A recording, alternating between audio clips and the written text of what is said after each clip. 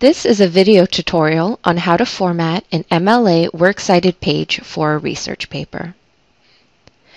Here is an example of a Works Cited page. You will see there is a header with the student's last name and page number. This header should be included in all pages of your research paper. Now I will show you the steps it takes to make a Works Cited page. First, you will have to change some settings in the Microsoft Word document. Change the font to Times New Roman and the font size to 12. Then you will have to make some changes in the paragraph tool settings. Change the indentation to hanging in the drop-down box. Then the spacing in the after field from 8 point to 0 point, and line spacing to double, and click OK.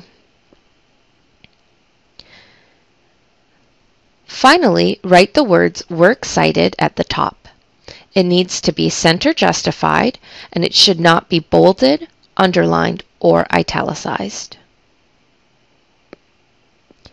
Now I will copy and paste some MLA citations from various BC library databases.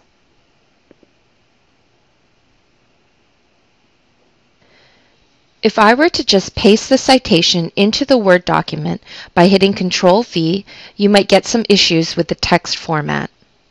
In order to prevent these formatting issues, do a right-click and under Paste options select Merge Formatting.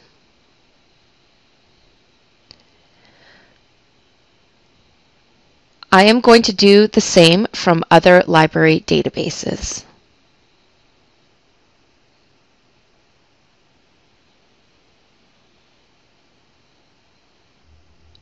When all of the citations have been entered, put the citations in alphabetical order based on the author's last name or the first word of the citation.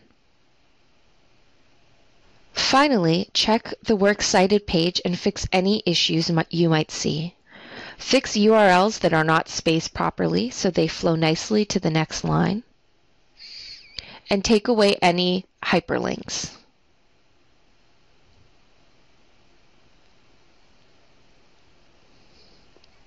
If you have any questions or need assistance, feel free to contact your BC librarians.